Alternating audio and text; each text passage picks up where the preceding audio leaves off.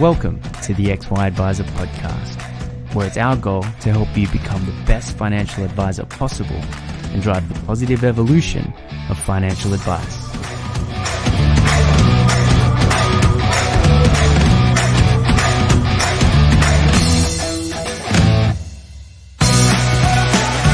Hub24 is an ASX-listed company with over $15 billion funds under management and one of the fastest growing platforms in the market. Neither a bank nor part of a bank, Hub24 focuses entirely on connecting advisors to a broad range of investment solutions for their clients. Discover why other advisors think Hub24 are the best in the market and access the benefits of choice and efficiency for you and your clients with their market-leading managed portfolio solution. To find out more, visit hub24.com.au. Hey everyone, Clayton here from XY Advisor. Kind of an interesting topic we've got here today. As all advisors know, superannuation is an interesting topic in that most people don't retire enough. But as you know, the statistics show, women typically retire with half of what men do, and there's been a bunch of suggested solutions for this, but today we get to talk about super rewards with Pascale. And I was introduced to you via Chris Bates, very respected advisor, as he's a mate of mine, but he also likes to think outside the box. And then I had a chance to sort of sit down, meet with you, go over what the product does. And as someone who has a little bit of experience in finance and solving problems or potentially solving problems, I should put it, financial problems with product, what you have come up with is kind of unique. So thanks heaps for coming in. Thanks for having me. Yeah. So, when you're not all over the TV and talking to government committees, you're also a bit of a founder. I know that you at one stage were in charge of Human Super, and I know that you have spent a bit of time parlaying, I guess, the problems that you found there into a very unique solution. So can we really quickly go over what it is, the problem that you wanted to solve, and then let's go into, I guess, how you came up with the tactic. Sure. So I guess when I look back at it, it's been a long journey. So my background is in financial services, marketing and PR, working for JP Morgan, BT Financial Group and so on. So I had, 20 plus years, right, working in the big end of town, blue chip companies. So I'm very familiar with how to build a brand and build a product and bring it to market. Now, I stepped out of that corporate environment to have children. And when I was on maternity leave with my twins and they were 9 months old, I thought, what better time to launch my own custom jewelry business so that I can, because I'm not busy enough, so that I can do something from home, something I'm really interested in. And that journey really schooled me in startup and tech and e-commerce and digital and so on. Along the way, there was another child. So, and again, I found myself with another, period outside the workforce. But you referenced Human Super, and that was a tremendous market research opportunity for me in many ways. And there was, I did a lot of presenting to rooms filled with women, and there was always this moment where I would say, okay, ladies, have you heard of the gender pay gap? And they'd all put up their hands. Then I'd say, right, have you heard of the super gap? And, crickets. Oh, really? This is the thing. Everyone, or most people understand that the gender pay gap, but they have not actually joined the dots between that and super. Right. Right. So, and then my next question would be, okay, how much super do you have? And of course, varying responses, 50,000, 100,000, whatever. And then I would say, do you know how much you need? And again, crickets. Yeah. And this is because, I'm talking to women who don't take financial advice, which that's 80% of the Australian population. Yeah, right? Totally. So, and then I would spell it out for them. I'd say, okay, so ASFA says that to have a comfortable retirement, a single person, because let's work to the worst case scenario, needs $25,000 a year. And that's pretty budget. That's, lights on, baked beans. Yeah. And it assumes home ownership. Yeah. Right. Yeah. So if you need 25,000 a year and let's say you live 20 years after you retire, that's $500,000. And after I would spell out that equation, there was this moment where you would hear a pin drop, and then these women would look at me with fear, panic, terror, or all of the above, and tears. Yeah. And then they would say to me, but what do I do? And I'm entirely sympathetic to that question, because you can't tell these women to double their pay overnight, or get a second or third job, or just divest themselves of, children, husband, elderly parents.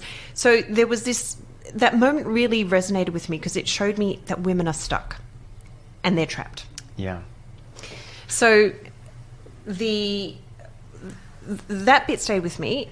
Meanwhile, also in the background, I was starting my work with the Australian Gender Equality Council, where I'm Director of Communications. And through the data and research that I learned there, I understood that the headline gap of women retiring with 58% as much super is just that. It's a headline gap. It's a headline problem into which we have got a number of feeder problems, being, the fact that equal pay is still unequal after 50 years of legislation. And we're sitting on a 21% gap on total remuneration, for anyone who wants to know. Then we've also got the cost of childcare. Horrendous for those who are not, it's crazy, conversant. And the cost of 2 children full-time childcare is greater than the average woman's full-time salary.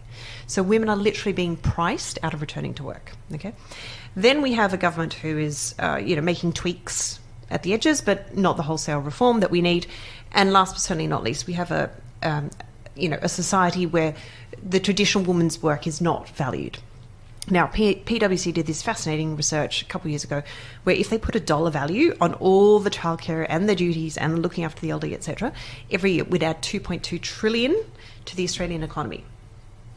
So that's what it's worth. It's a shed load of money. So you asked me how this idea came about, and it's a combination of both education, observation, and experience.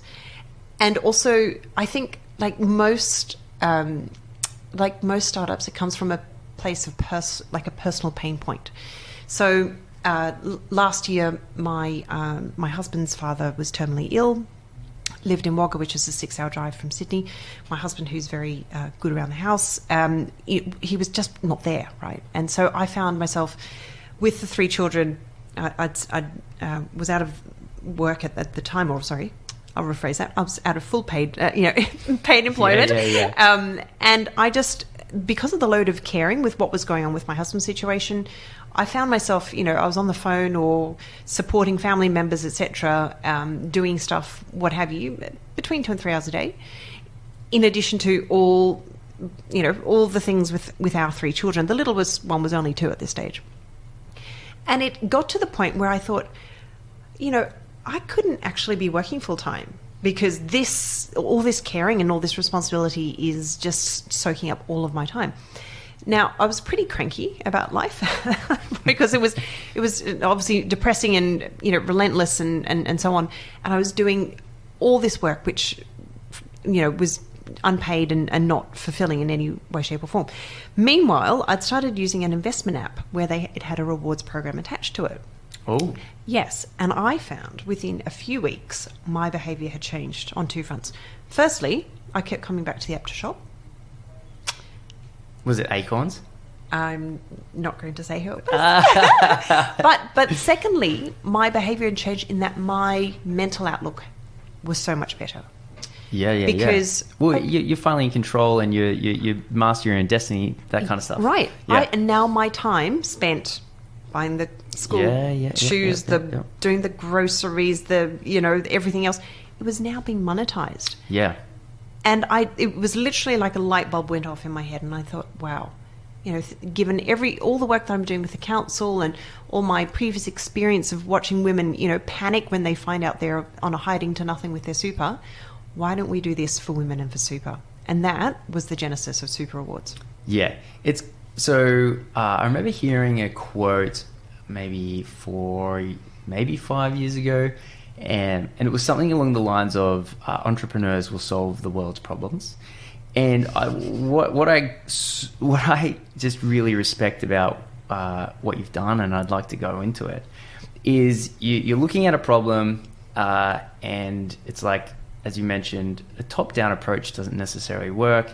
You know, there's just, I mean, there's so much stagnant behavior in culture, and it can take hundreds and hundreds and hundreds of years for all kind of change, right? So it's not a unique problem to come up against. It is to see sort of rapid change is very difficult in society. So that's why entrepreneurs can work in the gaps and are pretty agile and can kind of achieve results where government can't.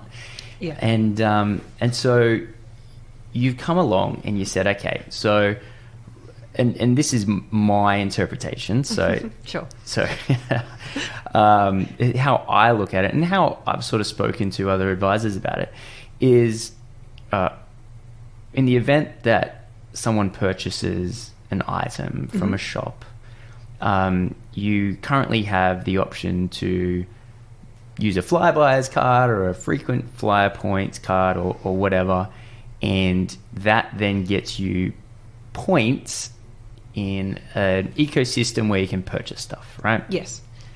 Super strangely enough, and this is anecdotal, but I'm sure other advisors would back me up here. Whenever I meet someone that's in dire straits financially, I can almost, with 100% accuracy, predict that they will have a lot of frequent flyer points. Really? Yeah, there's a huge correlation. Absolutely, between poor spending habits, because people respond to these promos. Yeah, it's the motivating behavior works. And so you've taken that existing, let's call it a paradigm, and you've converted it into, well, rather than getting Flybuys points so you can get a toaster at the end of the year, you're getting these companies to put money into the superannuation accounts of the person purchasing the items. Absolutely. These are including Apple, yes, including Woolworths, yes, and probably some other big ones as well, right? Yes. So I look at that and I go, okay, so you've noticed a problem, and you're solving it in a really entrepreneurial way, and yes, women make 80% of the purchasing decisions, and financial planners are very familiar with that. But it's not it's not specifically for women. It's just you identify the problem as a female problem. But now you've opened this up to not only women, and obviously 80% of the clients will end up being women. But there's no thing that, no men allowed kind of thing. Oh, absolutely not. No, it's designed for women because of the super system was not designed for women, and therefore they are more behind economically. But we're open to any gender. Yeah. So talk to me about, because we were speaking before we launched, we started recording here. Momentum's a big thing. Yes. And talk to me about the momentum that you felt with Human Super, so talking about superannuation compared to the momentum of Super Rewards, which is essentially talking about spending which converts into superannuation. What are the differences that you can sort of, talk about in which I think translates into how to get people involved in their superannuation? Yes. But through the route of spending. But does that make sense? Absolutely. So and I must clarify that my time at Human Super was quite short. Right. But what I did note, as I said earlier, it was a great market research opportunity. Yes. And the way that women would think about their super, and these are my observations, were that, it's also complicated. Where do I start? How do I choose a fund? Yeah, which is very common. All the I'm sure you've heard all these questions, and there's a real apathy around different super funds, and I've heard stories from the other side of the fence that it's hard sometimes. Your existing super fund provider won't release your funds because the address on your that they've sent you a letter to. Oh, It doesn't totally. match what they have on file, etc., Yeah. etc. So there's a big. They design it for it to be difficult. That's right. From a marketing point of view, it's brilliant. Oh, absolutely. I mean, talk about sticky money. Yeah, exactly. And those, if you're trying to consolidate, of course, that particular company doesn't want you to take your funds out. Turkeys don't vote for Christmas, so they. But for women, it becomes this whole, oh my gosh, super's so complicated, and I don't know where to start, and who's the best fund, and there is a real so with all the complexity around super, and also the fact that it is such a long time to retirement, ages away. people can't really visualize themselves in that moment. So they were, and I think will always remain some of the blockers, frankly, around 100%. super. Yeah. But shopping, rewards, cashback loyalty. Yeah. This is something we all know and understand and love. Yeah. And so what we've done with Super Rewards is, because it's compatible with any super fund or SMSF, we're just changing the way that the conversation's had. Right? Yeah. So, yeah. the whole, and I think it's fair to say that the whole government and even industry message of women need to be better financially educated so that they can top up their super, not working. Yeah. Just quietly, everyone, just not working, because we're not seeing any significant change in the super gap. Does not lead to better results. Essentially, you need to attract, engage, and then you can start playing around with educate. Exactly. Yeah. Exactly. But that trope of people need to be better financially educated so that they can is actual. It's Bollocks. actually a phallacy. Well, thank you. Yeah. I was going to say fallacy, but but it is. And so, why we continue, or why the industry continues to hit its head against a brick wall, expecting a different outcome, is frankly crazy. But the second reason it doesn't work is because if we think about the shape of the female population in Australia, so there's 6.7 million women aged 18 to 64, and so they could all be in the workforce. Now, of that cohort, 40% are not working. Yeah, okay, that's pretty large. Yeah. Yeah. 40% are not working for reasons of looking after the elderly, childcare, etc., etc. They might not want to. Yeah. And there are some women who are lucky enough to not have to work. Yeah, totally. So props to them. But 40% aren't working. 36% are working part-time casually. Yeah, right. So Which we've got like a quarter of women that are working full time. That's exactly right. Yeah, and right. that compares to half of men who are working full time. Yeah, right. So this idea that women should top up what is a system design deficit with this mythical money tree is just, it's crazy. Sure. So there's actually two issues. They don't have the money because they're not earning an income. But secondly, there isn't a framework or from an operational perspective, there isn't a mechanism for them to make regular payments into super. Right? Yeah. So what I mean by that is, if you're in the workplace, you give your super details to your HR team, and they send all the super details of the employees off to a clearinghouse like ClickSuper or SuperStream, whatever. Yes. What do you do if you're not in the workplace? Yeah, So we've inadvertently built a super clearinghouse for those out of the workforce as well. Don't kids double as a HR department? Not mine. Sure, Mum. I'll register this with AMP Clearinghouse. That's right. Yeah. No, I'm flat out getting them to put their school shoes on. Exactly. So that's really the we, to your point, we identified really where the problem is, and we found a way. Engagement wasn't working, or the industry message wasn't working. Yeah. So we've changed the way the conversation is had, and so we're saying, come to Super Rewards. Yep. Do all your shopping Yep. from our 130 retailers Yep. on Super Rewards, and that way we'll get you engaged with your super. You can see, how many Super Rewards you have pending. You can see how much, you have contributed to your super fund in any one tax year. Yeah. And that way you're keeping an eye on it, right? And it is you're cool. more conscious of it. You're more aware of it. We're bringing super into the everyday. Yeah, it's definitely pretty cool. So like, this is not a financial product first and foremost. Correct. Is it? Yeah, No. but it's an intermediary between the bank and the super fund. Yes. Like you're spending money. That's right. Yeah. And then the actual the contributions are coming from the companies themselves, right? Bingo. Yeah. How on earth you got companies to put money into people's super? I'll never understand the tenacity that you must have to walk into those boardrooms. I think is fantastic. So the thing that really attracts me about this is because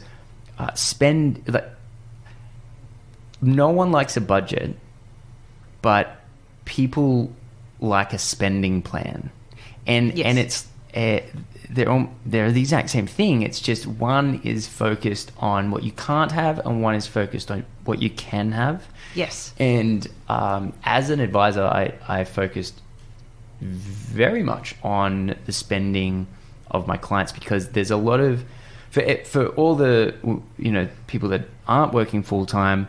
There's also a small percentage of people that are working full time and earning really good money and have nothing to show for it.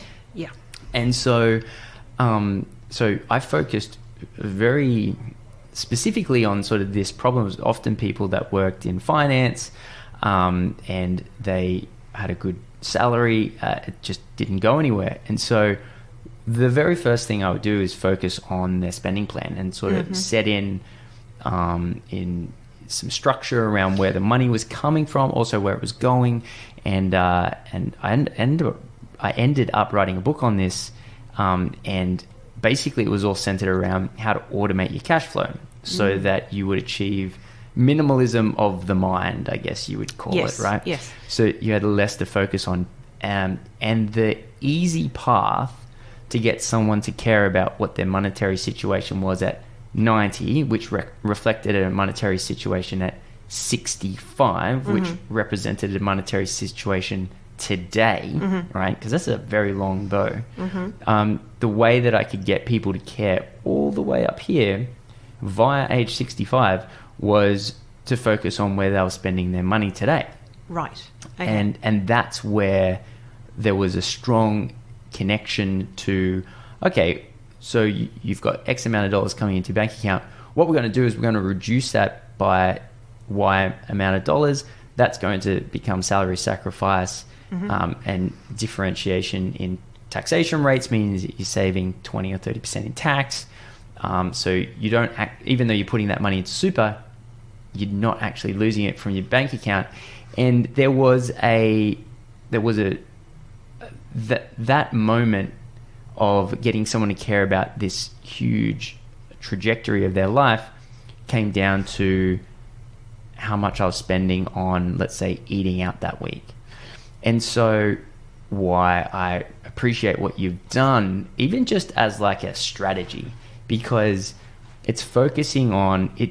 I think personal finance in general, and we sort of alluded to this earlier in regards to education not solving the problems that we say it solves, is because we look at money rationally, and we go, okay, we're going to solve this with education, but money is far more emotional than it is rational. Absolutely. And so spending just happens to be because the time distance to money leaving your wallet and money coming into your wallet is so short that the emotional engagement that we have with our money is much more stronger the closer in time that we get to spend it. And so any strategy which centers on leveraging behavior that we implicitly do, in which case spending, so any strategy that we can link to spending, I think from a financial planning point of view makes just so much sense, because you're not trying to push a square into a round hole, right? No. You're just leveraging exactly the psychology that people are already acting out and already have familiar patterns. So by telling your clients, right, so how do you do your weekly shopping? Okay, well, rather than doing that, can this Qantas frequent flyer business start spending your money here? That's right. Then more money ends up in your bank account over here. Hello. Absolutely. And it makes so much sense just saying it out loud. That's right. That it's kind of crazy that no one's thought of it before. No one's done it. I know. Yeah. I know. I know. And so we sit here blessed and giving thanks for that. But to your point, I totally agree that you can't live, and I'm sure you would have said this 1,000 times as well, you can't live off your points in your retirement. No. And the other thing that we are very clear on, super clear, and I'm sure you'll be happy to hear this from a compliance perspective. Yes. We are not advocating incremental spend. Totally. We are simply saying, look, instead of shopping, you're going to be shopping online at Woolies anyway, or buying, school shoes for the kids, or booking a holiday with P&O or whoever. Just do all those same things via Super Awards, and in the process, you're building up your super. Yeah, no. So what would be the average amount that would get deposited? And first of all, these would be non-concessional contributions, correct? Yeah. Correct. So how much would an average person expect to deposit over the course of a year? So the average cashback on the site is 5%. Right. Right. So without sounding waffly, it's if you shopped online at Woolies every week, and I spend $300 because I have hungry children. Yes. So my average cashback is over $5 per week, just from Woolies. Yep. Thank you very much. And then let's say I buy clothes for the kids and maybe a couple of items for my husband and me, and then maybe I book a holiday with P&O, $2,500. I can see up to $360 a year from Super Awards. Cool. And one of the things that we spoke about offline, and I think it's important, is that this also triggers the low income dollar for dollar. That's right, LISTO. Yeah, yes. LISTO from the government. So that's right. Walk us through a little bit through that. So through Super Awards, because you are contributing to your super, the government says, if you reach a threshold of $1,000 through your own contributions, which Super Awards are deemed to be your own contributions, even though they're coming through from the retailer originally, then you are eligible for the government co-contribution of $500. Yeah, awesome. So, I don't remember the last time anyone gave me $500 for free, but the government has this available for low-income earners, and we, as we discussed previously, half of women earn less than $34,000 a year. Yeah. Which is crazy so in they itself. They would all get access. Correct. They'd all be eligible. Yeah, That's right. It's kind of interesting. The way that I sort of look at it from a financial planning strategy point of view, that if there was, say, clients who were low, or at least let's say the wife is looking after the kids and not in paid employment. Correct. I believe Thank you was very much. The terminology used before. That's exactly it. Because it's work, buddy. It is work. I have no doubt. Then using the co-contribution from the government, you can still you'd be looking, say, up to $1,000 a year, which is great, right? Like that's a really good thing. Any which way you slice it. But here's the other thing, and I think this is probably not alien. Like I'm sure you've thought about this before, which is if someone is using this product and they're getting, let's call it, it's not a substantial amount of money, but it is an amount of money, especially if they're the low income and they're getting it doubled by the government. This is going to create engagement, which will in turn create education, which will in turn provide a feeling of being in control. Well-being. Yeah, absolutely. And so I'd imagine that this would act as a motivator to do more. So you're going to get, Exactly. I think, two effects after this. You're going to get, it's going to spur further action, I believe. Yes. And then it's going to also deliver positive emotions. Yes. So anything, I think from an advisor's point of view, anything we can do to get people engaged, caring, focusing on, thinking about, education on superannuation is a huge win. And again, linking it to spending, and like, it's just a brilliant idea. Like, I hate to say it. People are probably thinking I'm getting paid to say this. He's not. Everyone, he is not. But I genuinely believe that, you know, entrepreneurs will solve the problems of the world. And yeah, I think you've done a really good job. Thank you. And if there's another benefit here for the financial community, which is as follows. So, post Royal Commission, following the Protecting Your Super legislation, if someone had not contributed to their super in 16 months, which is, of course, what happens when someone goes on mat leave, right? Then their super insurance is going to be cancelled. Oh, yes. My God. Yes.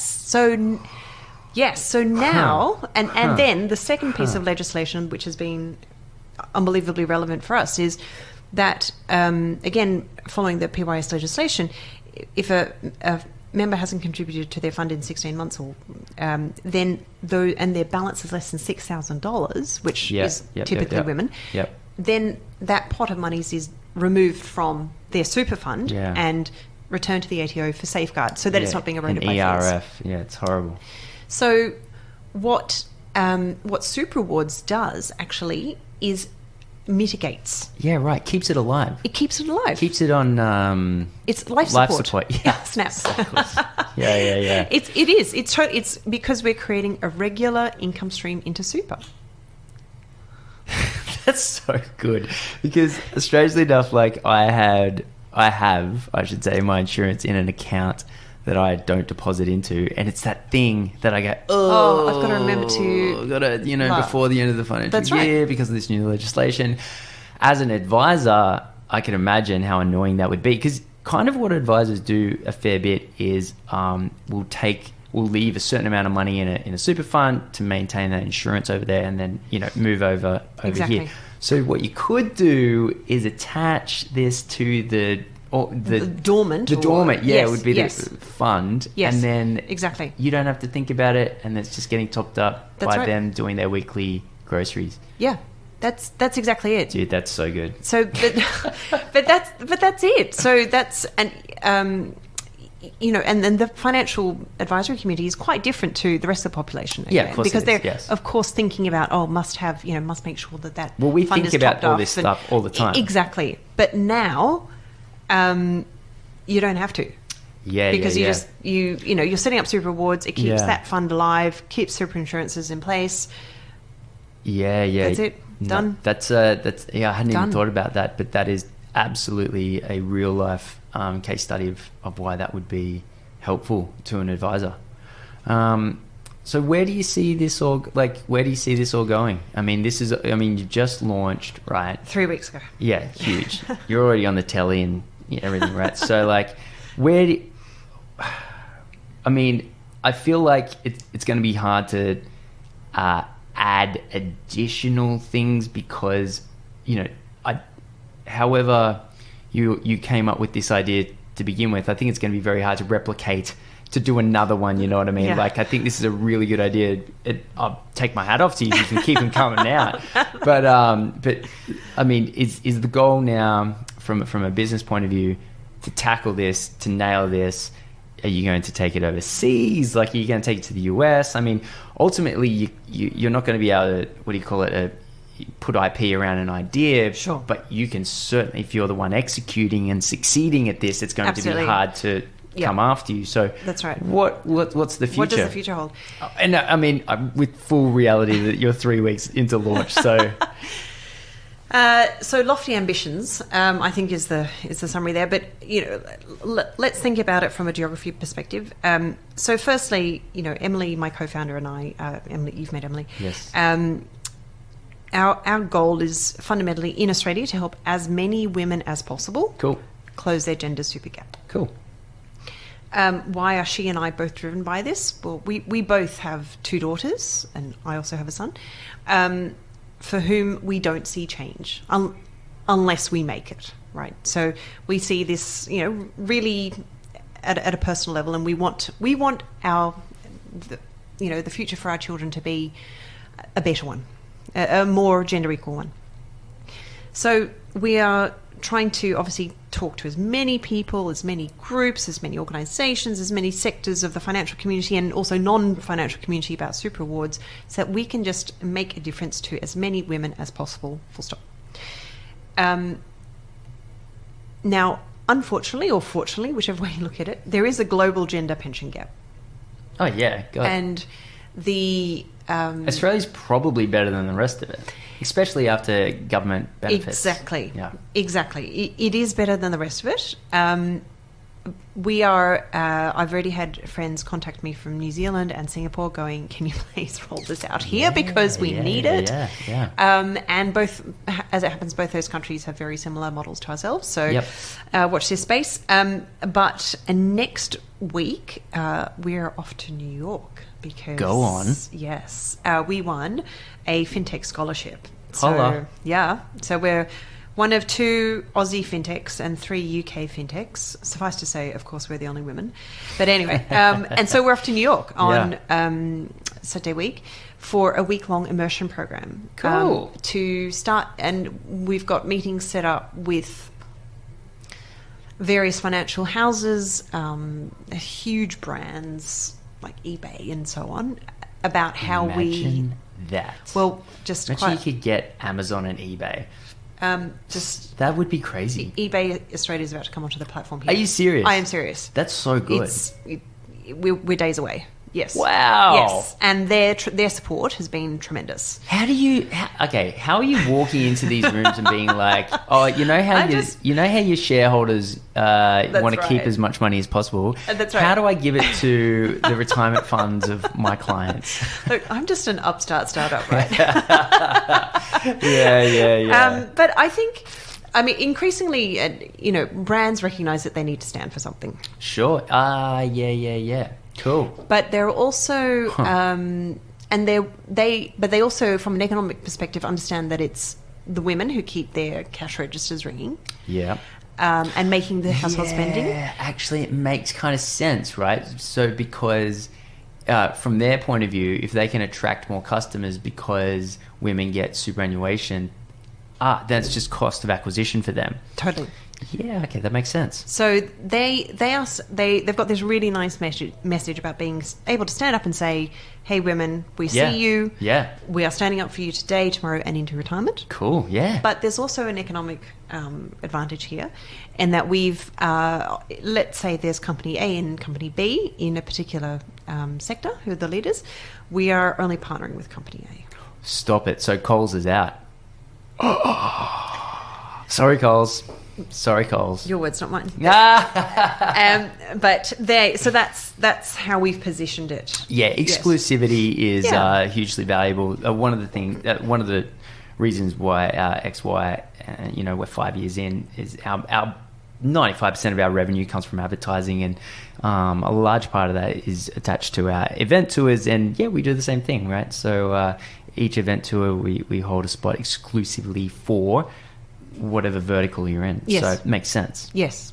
So we've got the key. I don't think we really touched on the retailers. We've got key categories covered. So it's not all girls, right? Sure. Or women oriented, because we are, we're catering for men as well. Yep. So we've got household, homewares, sports, children, pharmacy, travel, fashion, beauty.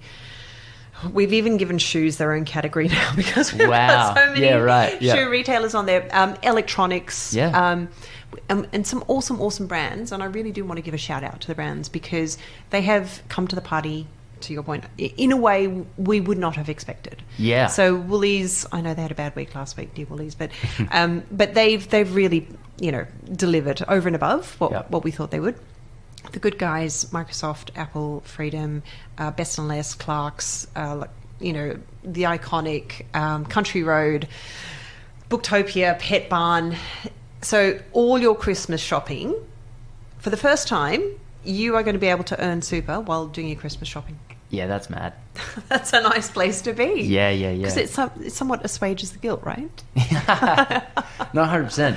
And I think from an advice point of view, if I could redirect my clients from frequent flyers to this, because the problem with frequent flyers is there is a bit of an ego attached to it, because then I get to sit in business class and there's this whole thing which fully skews purchasing decisions. So people say, oh, I don't mind spending all this because I'm going to end up in a nice lounge in Paris, right? And it just leads to really poor spending decisions. Whereas I don't think, someone trying to build their super is going to create the same ego centered decision making. I don't see it. I could be wrong, but I don't see someone going out spending a lot of money to get more money in super. No. I feel like, and why again I'm a big fan of this, is because it is just maximizing the behavior that already occurs, and it probably super is pretty boring. So hopefully and I can't see how it would distort the spending habits of the people that are using it. No, and already we're seeing what I would call some really smart shopping on Super Rewards. Cool. What does that mean? So we're seeing, obviously you're going to do well from Super Rewards if you shop online all the time with us, right? Yeah. So we're seeing quite a bit of that, even in our early days. When you say smart shopping, you mean like shops are buying their Coca-Cola, for example, restocking their... We're seeing people, particular customers, just clearly doing all their shopping. Sure. With Super Rewards. Yeah. So they're shopping at not just Woolies for the groceries, but, Best and Less and budget pet products and book depository and blah, blah, blah, blah. Yep. So, they're covering all the sectors. So they're doing all everything they need via Super Rewards. Yep. But then we're also seeing some really big purchases go through. So clearly a few people have been to, and a white goods provider. Sure. Don't know which one. Yeah. Decided which fridge or whatever that they want, and then they bought it online with us. What about a car? Can you buy a car through your website? Not yet. But what about a house? Stop it. Stop. That's the... I know. Call McGrath. Do it now. I've already got a meeting. Could you imagine? That would be insane. As my 9-year-old girl says, boom. Yeah. I know. Yes. Oh. That's a whole thing. That's a whole new thing. Yeah. I reckon. But would McGrath? So here's the thing. No, as I've already figured out why a company would do it. It's because it's just cost of acquisition. If you can sort of make that message loud and proud enough, you're going to attract. Even as a husband, if I'm going to purchase a house and my wife says, hey, I'm using this thing. Also, if we buy a house through this real estate agent, I get this. Oh, now we're talking. This is interesting. Oh, yes. And then on the other side of that particular thought process, I want to get in to see to the people, Gladys, talk stamp duty. I don't know a lot about stamp duty. No, me neither, other than it's horrendous and we all have to pay it. But I just wonder if government would be able to just tithe a little bit of stamp duty. Do you reckon you could get some tax involved here? See, tax is complicated. I used to be a tax accountant. Yeah. Oh, okay. Well, see, now I am treading in. No. But I'm just fully agreeing with you. Tax is really complicated. But imagine, because there's a reason that New South Wales is the richest state in Australia. Is it because we're home to the New South Wales Blues? No. It's because of stamp duty. Is it? Yeah. Yeah, I know. We are so flush with funds as a result of stamp duty. And it's because of the national obsession with property. We must own property. We must own it. We must buy it. We must do it. I mean, look at the shows like The Block and everything. Yeah. And the success that they've had. But I would love to meet Gladys and, give her a dig in the ribs and say, Gladys, that homeless problem we have?